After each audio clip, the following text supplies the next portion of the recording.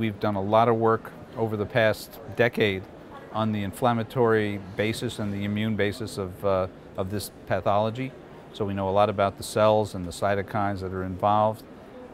Now people's attention are really turning a lot more towards pain and the pain part of this whole thing, the symptomology, and how they can better correlate that with the signs and the underlying cellular problems of the disease.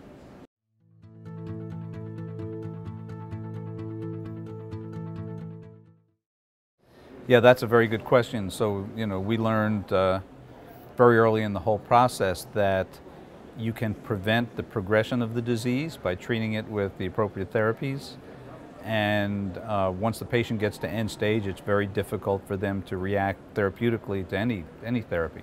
So getting a patient early is critical.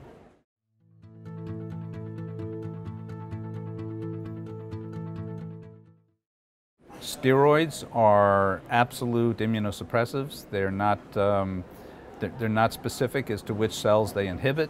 So you put a steroid on the ocular surface and you're essentially immunosuppressing the entire tissue. You're getting rid of not just T cells, but macrophages, neutrophils. That doesn't care whether the cell's active or not, and it actually immunosuppresses, and the side effects of steroids are well known.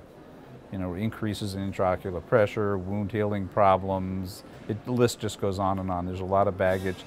These are very useful things in short bursts, but can be dangerous in long term. So therapies like cyclosporin and lifitegrast are much more targeted to the pathology. So they're much more T-cell related and can help the patient with the disease progression and the disease reducing symptoms and signs of the disease. At the same time, the patient is still only immunomodulated and not immunosuppressed, and they can still respond to challenges to the surface.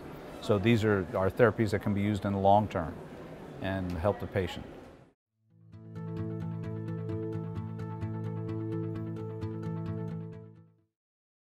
So, I really discussed the pathology as we know it today, but if you listen to Professors Rolando and Colonge, they really talked about the need for reduction of symptoms in these patients and helping them not only reduce the immune-based inflammation, but actually helping them feel better. And so we now have 2 approved medications, both of which are very targeted to the pathology.